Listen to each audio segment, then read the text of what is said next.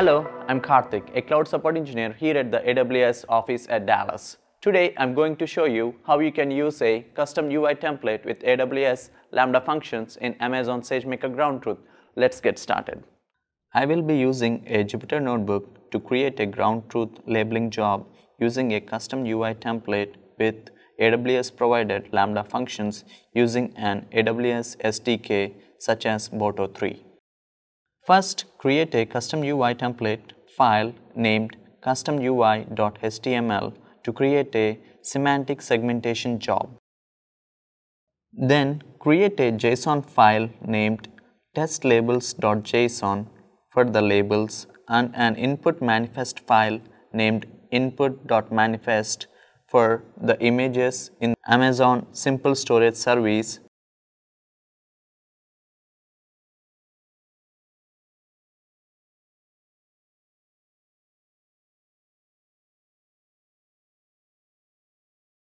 Upload the HTML, manifest and JSON files to Amazon Simple Storage Service by executing this Python code.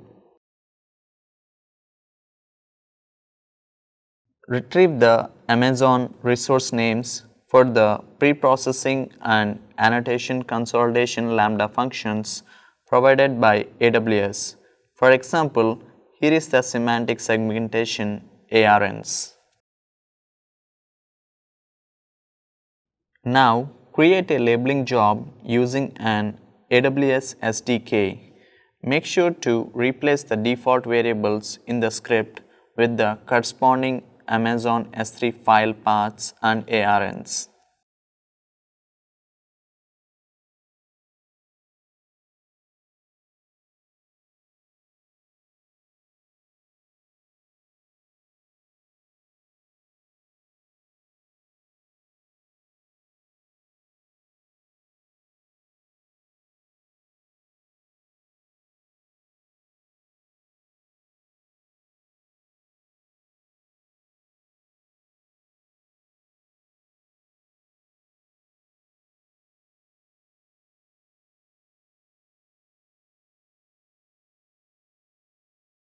Navigate to the ground truth console to see the newly created labeling job.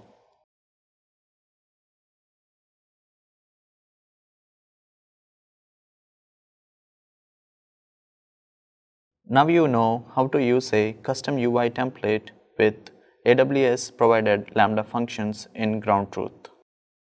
Thanks for watching and happy cloud computing from all of us here at AWS.